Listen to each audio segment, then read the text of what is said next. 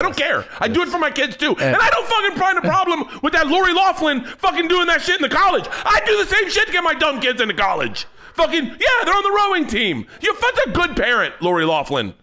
Lori Loughlin's a good parent. How did she get shoehorned into being a fucking bad parent for doing everything she could for her kid? I do the same fucking shit.